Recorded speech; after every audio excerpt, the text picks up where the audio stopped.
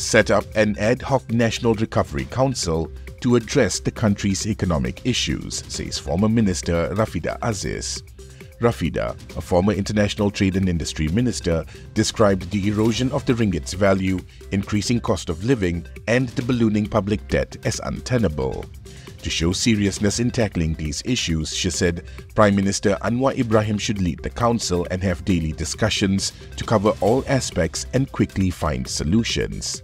She also suggested involving economic experts, representatives from the private sector, academia and civil society members, as the government seems unable to tackle the economic challenges on its own.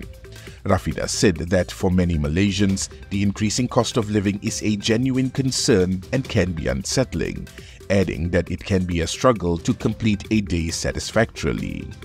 Therefore, she said it is important that the authorities seriously consider all the concerns raised and hold discussions with relevant stakeholders urgently.